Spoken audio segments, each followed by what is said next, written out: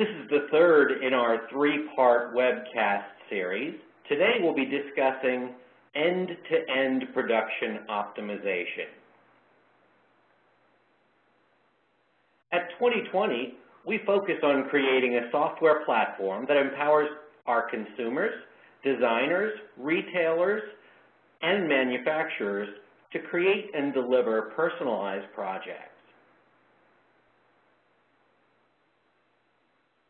Our goal is making an integrated end-to-end solution where enriched product data flows from start to finish.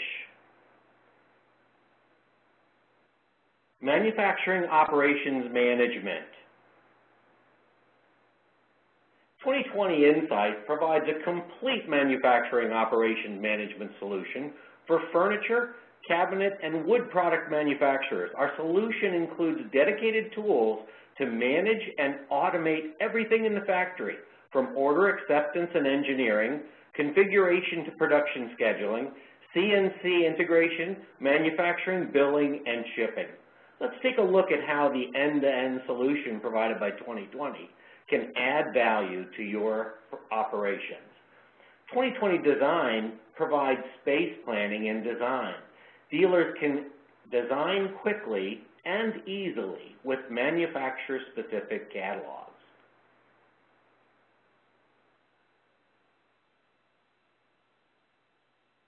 "2020 Design also provides the ability for visualization.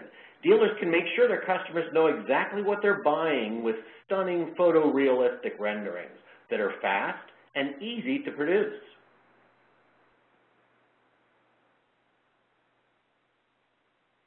The combination of 2020 catalog content and 2020 Design allow dealers to specify and quote using up-to-date and accurate product information from an unparalleled selection of manufacturers' content.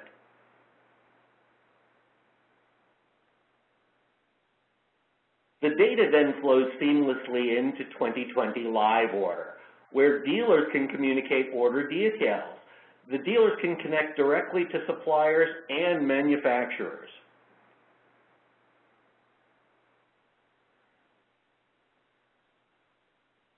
Next is the information mapping process from 2020 Live Order to 2020 Insight. We can see that manufacturers can define relationships between order entry specifications and bill of material and engineering data. And we can see also that 2020 Insight provides a many products to one unique engineering model.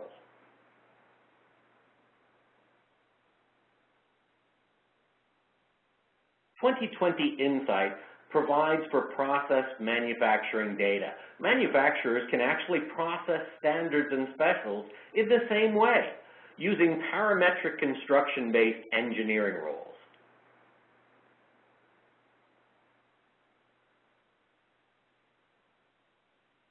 Additionally, with 2020 Insight, manufacturers can schedule and manage production with real-time knowledge of order demand and factory performance, from cutting and machining, nesting and edge banding, through finishing.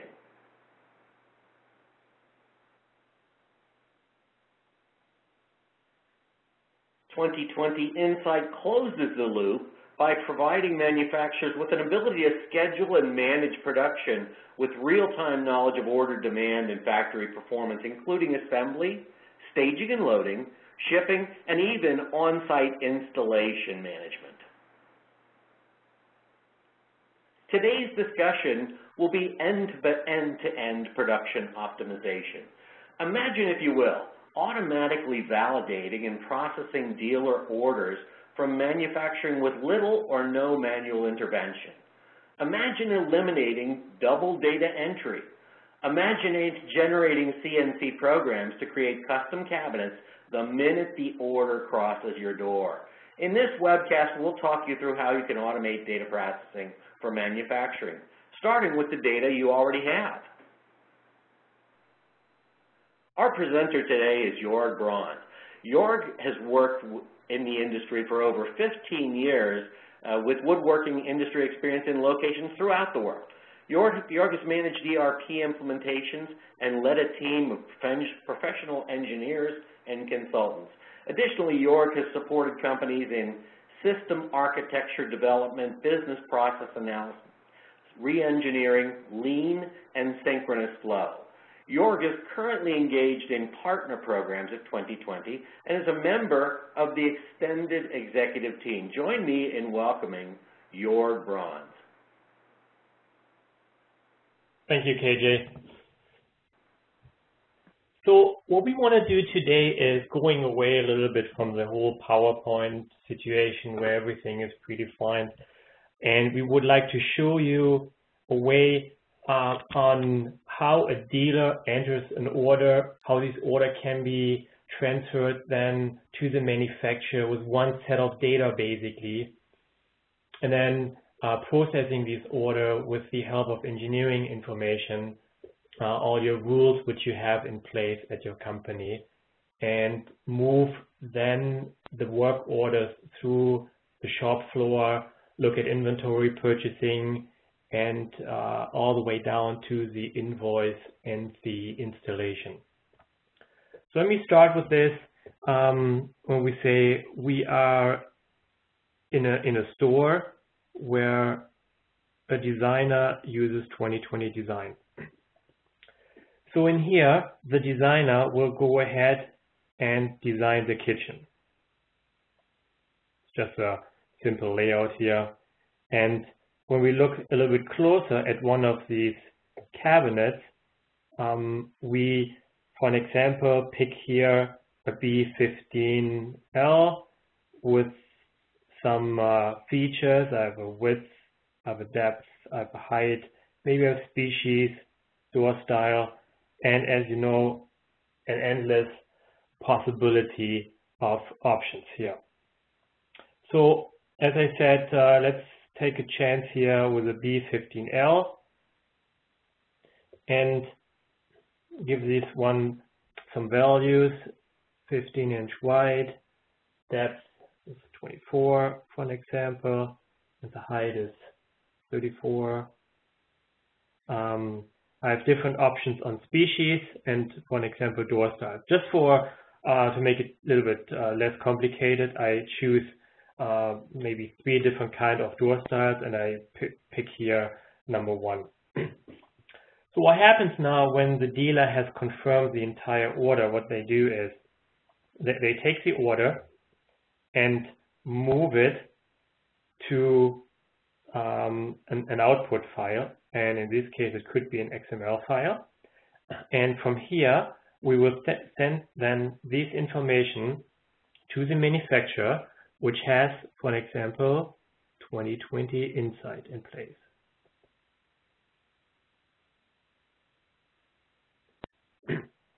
So now when we send this information to the manufacturer, we have also the possibility that we automatically import this one into an order. And the order number could be here 123, for an example. So when we do that, as I mentioned, we can send an XML file, but we can also use basically the web, where a bidirectional communication can happen between the dealer and the manufacturer. So that's our live order tool. Our live order tool, or the other possibility is just emailing the information to the manufacturer. At this point in time, I want to point out that it's very important to understand that on one side, we have our SQL database here, where the data sit on the manufacturing side, and parallel to this one, we have the matching data in our, let me draw it like this here, in our price book, in our catalog, which is obviously also somehow in the database. So these data are matching each other. Means if I enter an order, and for an example, if I take this B15L, this one comes now in my order lines at some line into the order, and it comes in with exactly the same information as I have created in my order on the dealer side. So here I have 15-inch, 24, 34. Here I have a selection, and here I have my selection 1. So if I go now as a dealer in my order and I say, you know what, that doesn't really work and fit in my my layout. I need the width to be only 14, but I don't have a 14-inch cabinet. So I take the B15, cut it down to 14. Now, when I export the information and import this one into the order, Insight will automatically change the value on the manufacturing side to 14-inch. So no additional data entry is required here. It happens automatically once the dealer makes a change on the order. At the same time, when the manufacturer progresses the order, advances into another status, an update will also be sent back to the dealer. So what we want to do now is have a little closer look when I have an order now in my system, and I want to go a little bit more in detail and see what happened on the engineering side.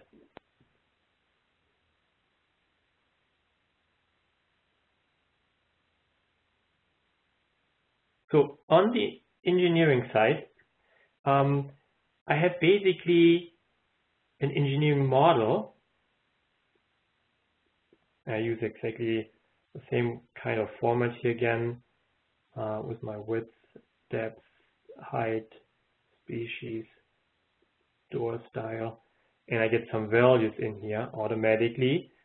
When I use my B15L, which is probably mapped to this, let's call it a B engineering model, which is fully parametric. Also my B15R, maybe my B21,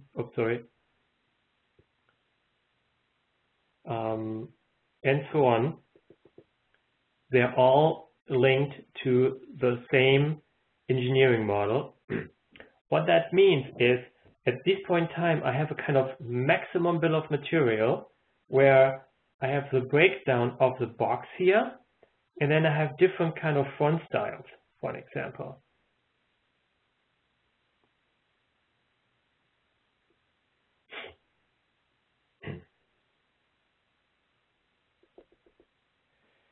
So based on certain rules, I decide now when somebody enters a B15L, I find this B with all these values here at this point in time, then find me out of my maximum bill of material, the box, and a certain front.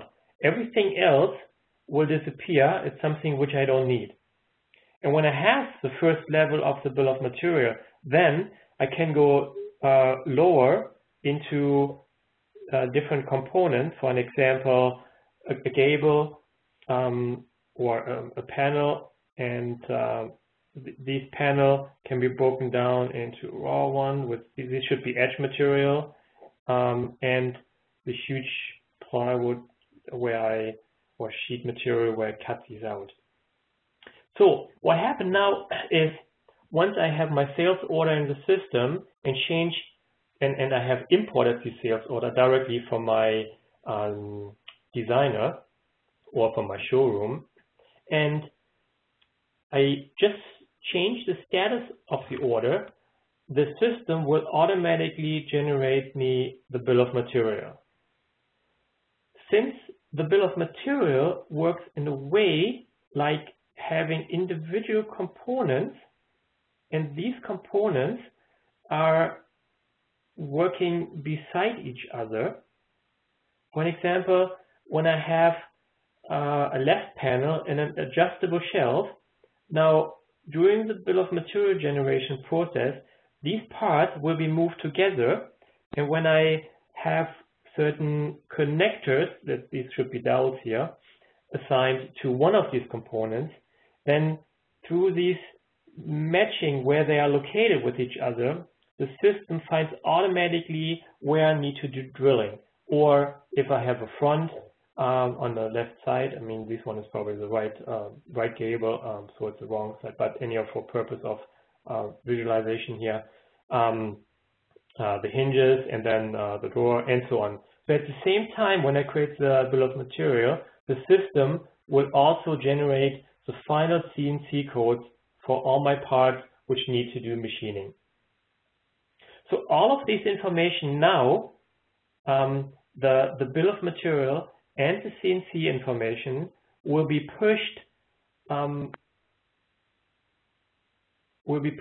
behind my original B15L, and from here on my manufacturing tool side, I go now into the individual steps, starting with scheduling and so on. For that, I open a new page. So we have the part with the scheduling. And then once I schedule an order, and I can do this in certain different ways. I can have one sales order, I can have multiple sales orders together in a batch. I can rip certain sales orders apart and put them in individual batches. So it's really up to you. You have certain kind of rules within your company on how you manage and for best yield, grouping certain orders together on the scheduling side. And Inside will definitely support that. So after the scheduling, it will go into the shop floor. And when we look at the shop floor side here, for an example, we start with with a panel saw. Then at some point in time, we have maybe an edge bender. We have the machining side somewhere. We have the assembly, packing, and so on.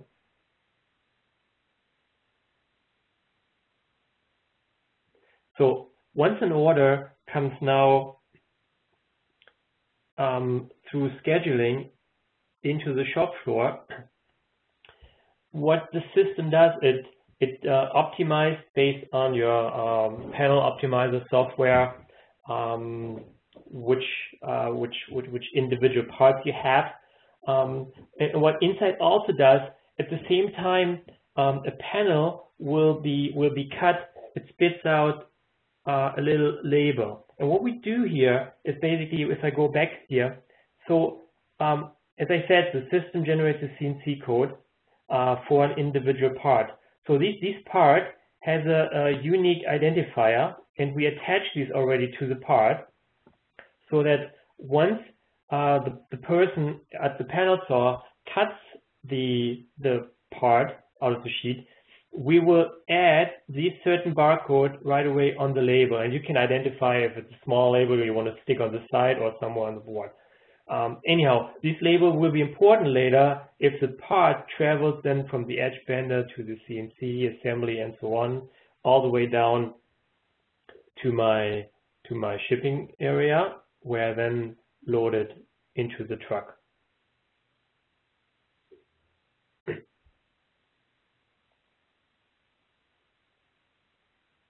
But it could also be that I have certain parts who go only to the CNC assembly and then there, or they go from the panel saw directly to packing and so on. So different ways on how the parts travel through the plant. And that is something which we control through routings.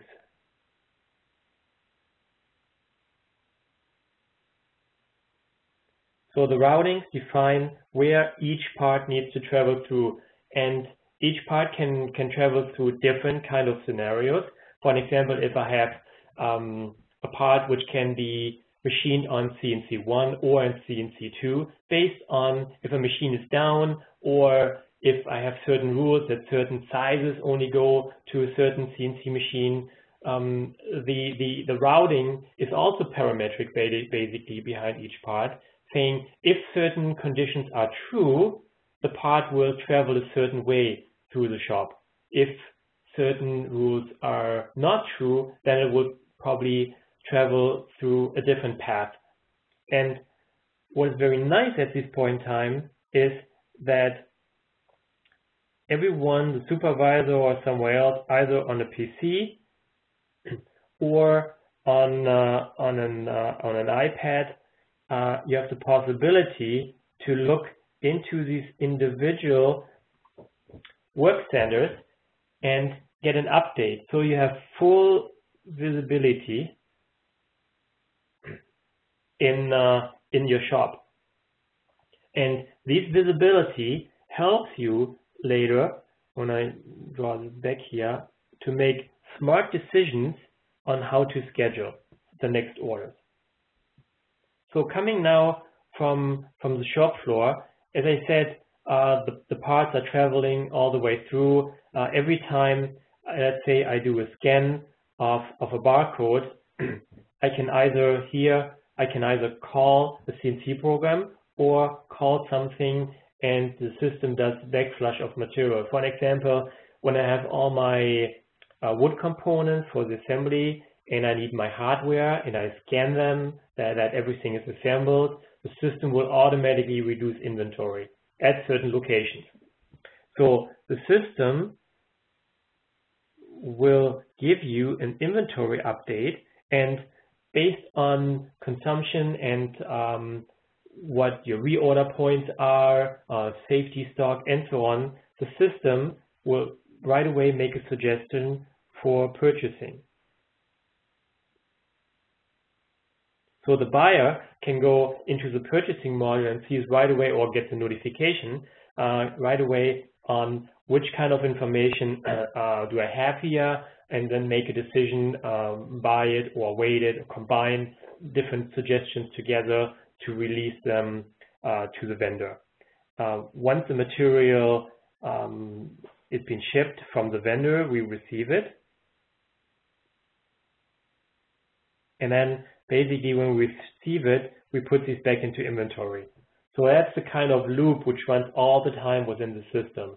I schedule something based on what I have in work orders, what I have in inventory. I release it in the shop floor, I scan it, I update inventory, I make suggestions directly for the buyer purchases, I receive it. Once I receive it, at this point in time, I can do a three-way match of the invoice. So basically I'm comparing my PO, my receiving, and the invoice for my vendor, and all of this information go then into accounts payable. And on the other hand, I'm planning then my shipping once I have completed everything and load the truck, get all my paperwork here for the truck, and create an invoice. And basically with the invoice, we send this information to accounts receivable.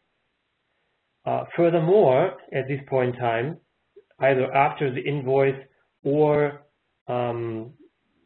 earlier during this process, I have the possibility scheduling an installation order.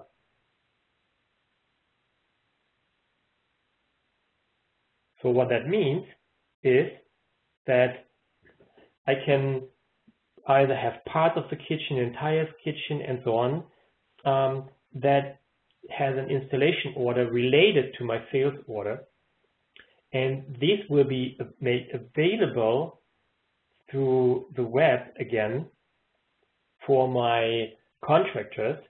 The contractors can go into a website and can either decide, I pick this order, yes, I want to do it, it fits in my schedule, then they accept it or they don't, or you have internal installers where you push this to them and they have to accept, for an example, the certain installations. You can also schedule certain tools, like if they need a certain drill or something else out of inventory, which they have to take to their place where they install the kitchen. All of those information can be added to the installation order. So with that, I'm basically at the end of this presentation. I wanted to stress the point one more time that the data between the manufacturer and the catalog are matching each other. That means every time I'm doing a change on one side, it will update the other side.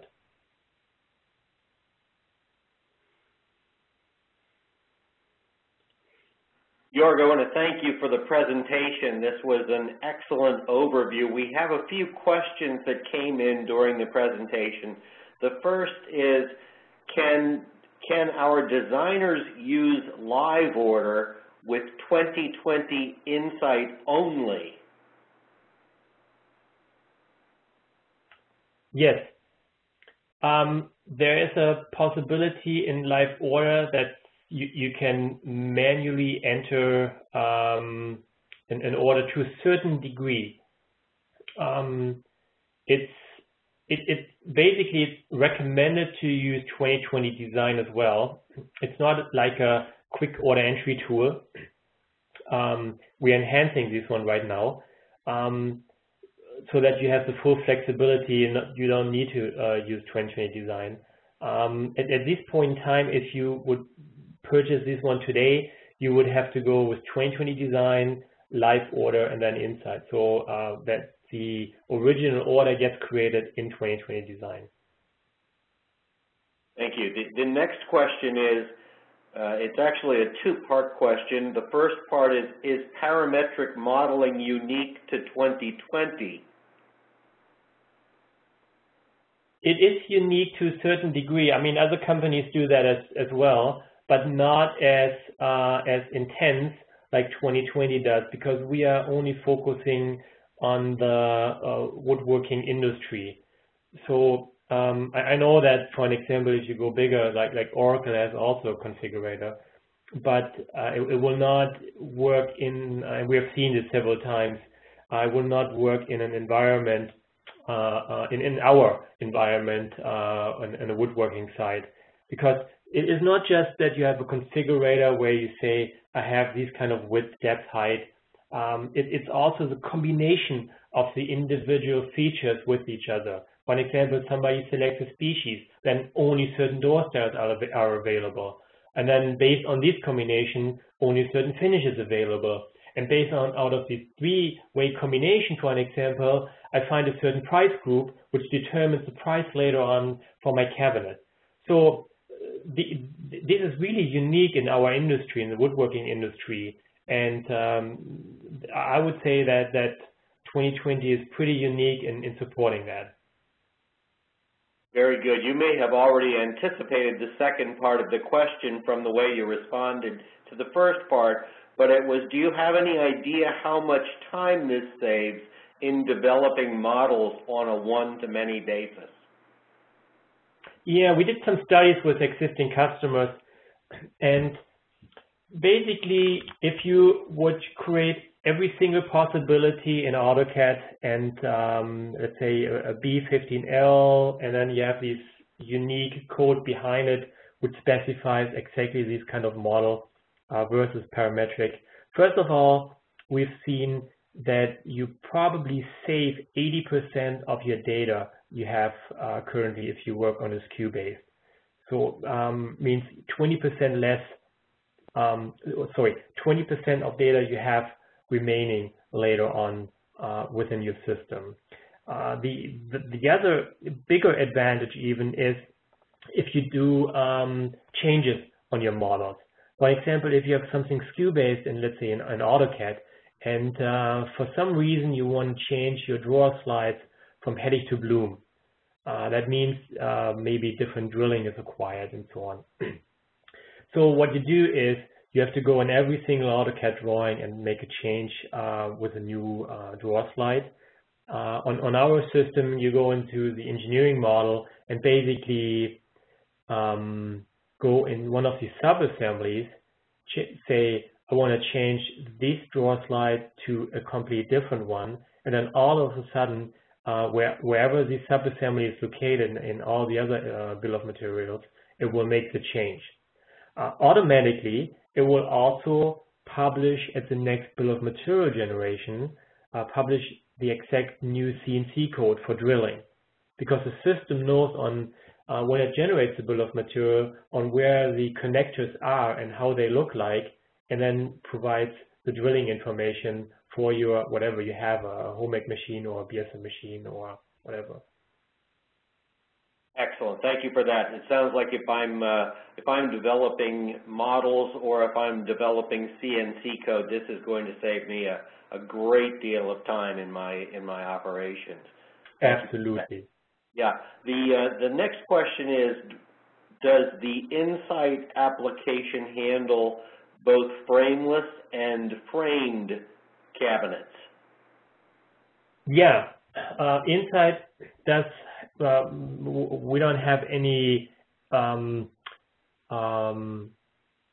we say, differences between frameless and face frame cabinets. It's just that two sets of data need to be created. So it's, for an example, if I have a bill of material of a box in my frameless, I cannot use these components in my other one. So it's just that I basically have a second set of data, one for frameless, one for face frame. But all the configuration rules, all the parametric, all the CNC information works exactly the same. Excellent, excellent. I don't have any other questions, but I noticed that the final screen that you have is relative to any additional questions we may have in the future, or actually the attendance at IWF this year in Atlanta. What can you tell us about that, Joerg? Well, we will be present at the IWF in Atlanta. If you are there, contact either, as you can see, manufacturing sales, or send an email to our Insight support, and either way, they can schedule meetings with you. I will be at the show, so will be my colleagues, and the best is always scheduling appointments with us. Even if you have certain topics, we can prepare to show you these certain topics and go deeper into it. If you want to have more information about certain modules of our solution and how they interact with each other, or if you are a customer and you want to get an update on what's new and what's coming, please feel free to schedule any meetings with us. If you're not at the show, contact us and we will get back to you via phone, and we can always schedule a WebEx session with you in private, so that we can go a little bit deeper in certain areas. Excellent. Well, once again, I want to thank you, Joerg, for the excellent overview. It was certainly high level enough so that everyone got a very good flavor for the end-to-end optimization capabilities 2020 can provide with their suite of applications. We want to thank you as well for the overview of the manufacturing operations management capabilities within 2020 Insight. And I want to thank everyone who's in participation on this call. We appreciate you taking your time. We know that that's your most valuable commodity. We thank you for your time, your attention, and your consideration, and we look forward to future calls and opportunities when we can spend some time with you. Look forward to future communications relative to our next series, and once again, thank you for your time and for your attendance.